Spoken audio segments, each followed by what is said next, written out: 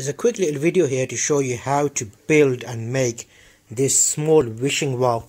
We brought it from Aldi and we're just going to show you how to put it together. It's a bit lower than I was expecting, a bit smaller, but it looks nice in the garden. It would have been ideal if it was slightly higher, maybe a foot off the ground. The quality of it's not too great. It was a bit, well, it was cheap. It was about 25, 30 pounds, I think, something like that. So it was cheap. However, is it worth it? Well, we'll find out how long it lasts. It looks the part. So here you can see wooden wishing well planter from Garden Line, which is an Aldi product. You're going to need a few little things to put it together, and that mainly will be a hammer. I found that handy. A drill would be good, a little power drill maybe, just for the screws. You could probably do it with a hand screwdriver. These are all the pieces laid out to show you what comes in the box. And without the guide, it seemed quite straightforward. However, the guide is here. It's a one-pager. It gives you a rough idea of which order to do things. And yeah, the order it told me to do it in wasn't excellent, because the base plate, the round one, was quite difficult to stretch the barrel type, those things around it. So I used the picture on the box as reference. You get a bag of screws as well. There's a couple of size screws in there that you will need. So what I'll do is I'll position it how I think it would work. I'll show you what I mean by the way they say it. It didn't quite work that way, so I had to do it slightly differently. So these planters have little blocks in the bottom. You want to make sure those little blocks are at the base, because a plate would actually sit on those blocks so it doesn't fall straight through. And these are the side raised panels, I'll call them. The arms, as it were, for the wishing well to be, well, the bucket to kind of hold onto with a piece of dowel. So these will go on the sides, and those two side panels will stretch around a circle. Make sure to keep the flat side of these uprights on the bottom and the pointy side facing up, as well as the little holes. So here's the screws you get with it. The really small ones are the ones you use to attach the side panels, and the other ones are for additional things. I'll show you the roof and adding on that little bit. So the littlest screw is what you need here. There'll be a few of them, and I found it was easier to lay down the piece and join these on. There's a slight bevel on the uprights to allow you to circulate it. You can feel it on here, so make sure that's pointing the right way. Kind of, yeah, you can only point one way, because the other way it won't be able to circulate. So here I'm putting a single screw in. Make sure it's all the way to the bottom flush, and use a drill to screw in the pieces. So yeah, I'll drill in one each. You could put two in these, but I'll put one each just to allow me to stretch it, and then I'll go back around and secure it. So you can see that here being done, and you'll see this kind of floppy barn door type thing. So just working our way around that. I'll secure these on. You'll see it as it gets put together, and these are like metal strips that are holding the wood together basically. So now I'll raise that up and we start spinning this around. So the guide says to put the plate in on those little nubbins you'll see in the bottom, and then start spinning it. You want to basically get a circular motion going on, and the base has two wooden bits on the bottom that you want to keep on the bottom. So you're putting that in, and you're trying to kind of bring it around and then bring the other piece to join it all together. But I found it too tricky like this, so I ended up taking the center piece out, which you'll see in a sec. So here you'll see I was able to screw one. In theory I could have just screwed that on the floor as well, this other bit here, and just left the last bit in to join the whole circle together. But here we're going to put some more screws in there and hold that side in. So the screws are quite small, but that's what they're supplying. And again, it doesn't seem like it's hard wood, it's all soft wood. So it'll be interesting to see if it withstands the test of time. There's a slight liner with it as well that you can put in the lower section. But in the picture they've got on the box, they actually put pots in there. So flowers in pots, and then the pots inside this. So it's more of like a visual thing. So you can see here I found it quite hard to get the circular without having a gap. I didn't want a gap in it. So then I ended up taking the centerpiece out and joining it, and then separately pushing the centerpiece back in again. So that'll be interesting to see. You'll see that now. See, I couldn't really get it in. I took the centerpiece out because it kind of gave me the circular feel, so I was able to get it into conform to that circle. And now we're going to screw in the last couple of screws there, and then you'll see how I try to put the centerpiece in then. So it's going to basically be a trial and error kind of thing. And yeah, hopefully this video helps you.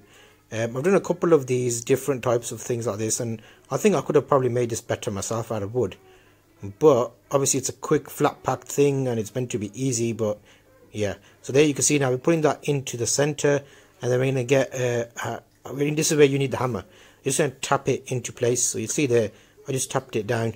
Don't be too hard with it. It should kind of fit in nicely, as you can see, and also flip it upside down to see if it's sat down onto those little wood pieces. There you go. So that's done that for you, and uprights are there. Now I'm just going to go around and put the other screws in that the additional screws were basically. So it's 2 per. It feels like it's just about holding. The screws weren't long at all. It's probably like a centimeter if that the screw was.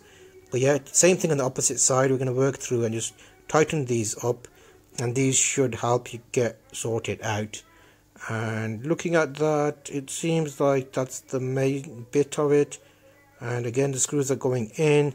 And then we're going to turn it upside down, and once we turn it upside down, that will give you sufficient pieces. Now that dowel piece will go in, which will allow us to hold the pot in. Now this is the roof section. There's a little beam along the top of the roof, as well as the 2 panels which make up the roof ceiling, whatever you want to call that. Just work your way around and secure it, and I'll show you a few shots in the end of everything coming together. So looking at that, you can see that's how it feels like. It looks quite good, but again, it's all very flimsy and like roughly put together.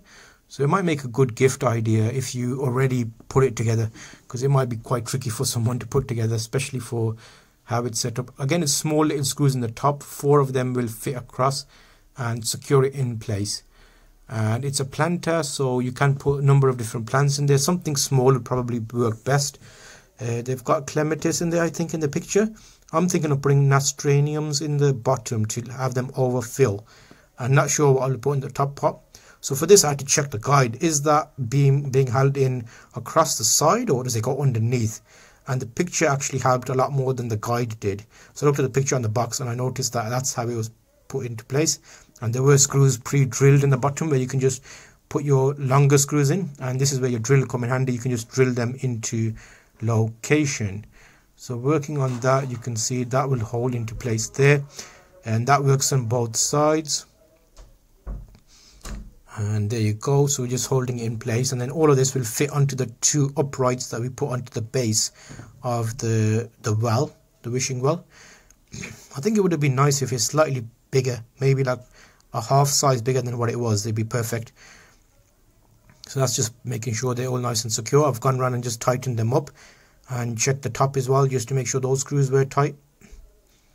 So there, that's getting that into place, and we seem to be doing okay. Again, there a couple little screws to hold it in place, and a quick look at the guide just to make sure that this all goes on top of the bottom. This is the little pot now that goes within it. And you can tell the attention to detail here, because it's quite shabby. You'll see they didn't screw in the piece of, well, they didn't line up the wood when they put the frame in, so it's all a bit wonky. So all I had to do was just use the floor to tap it into place and kind of persuade it. It's probably 2 centimeters out, so yeah, you get what you pay for. So you can see there, I've tried to persuade that into place, and again, 2 little screws will hold that together. And yeah, it's just, it would have been nice if it was perfect, but obviously it's probably mass produced somewhere and they've not paid attention to when they're putting it together. There's a slight bit of, or maybe it's the wood expanding, because it could be the wood drying and getting acclimated to different temperatures. So you'll see there, the little disc pops in the bottom, so you can put a pot in the top section as well with the flower in.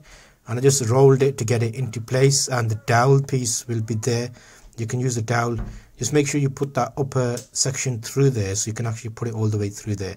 So you can see now that's the little the bucket, you would say, and that dowel will fit through the 2 holes on the uprights. So you can see that here. If it doesn't fit one way, just do the opposite way. So you'll see I found it tricky that way, but then I just flipped sides, and the other side worked well. So we're just going to flip it around now, and that fits in place. And then we're going to put the roof on, and that will all hold in place. So you can see there, there's a little handle that comes with this as well. So I'll get the handle and attach that in. And again, I needed to use the hammer for this handle, because the handle itself needed to be a bit more tight. And there's an actual hole on the dowel, so make sure you put it on the right side like this, and a screw holds it in place. there, just give it a few taps and that should hold it in place. Just hold, and yep, there we're getting there. So that now works as it would be intended to be, and the roof fits on, and the slightly bigger bolts with nuts, the carriage bolts, fit in each side to hold the roof in place. So there you can see it's working its magic. We're not quite sure where we're going to put this because it's too low to the ground. We might put it on top of the table or the bench, or we'll have to find a location for it. But it's a nice little thing to have in the garden. Here's the little carriage bolts, and I put them straight through and then use the washer on the inside with the nut and just hand tighten them. I didn't tighten them too tight. I might go back around and use a nut spanner and the Phillips to tighten it fully, but that's something to know. And there's two little pieces of dowels that fit into the main arm that holds the bucket in place, just to stop it sliding out. And again, I use the hammer just to tap those into place. They should go straight through, but that's how it feels there. And then once the handle is on, you can actually use it. It does work. It's not just for show, so you can raise it and lower it so the bucket goes up and down. And there's me just securing the handle in place, and there you go. Again, you could put a little screw in there. They have got extra screws that you can put into there, and I was left with about 2 screws, which I don't know what to do with. I'm assuming they're separate extras. They always seem to be extras for whatever reason, in case you lose one or something maybe. But if you keep them in the bag and you take them out as you need them, you should be okay. So overall, it was okay, not excellent. I wasn't too happy with it, but for what it is, I reckon it's a nice little addition to the garden. So keep an eye on that, and we've got a few more videos coming to see what we end up planting in this. But for now, that is our small wishing well. That's the little plastic liner that they give you with it. It's basically a bag, and you put it in the lower section. You can either fill it with compost or actually put thingies in there. So that's that.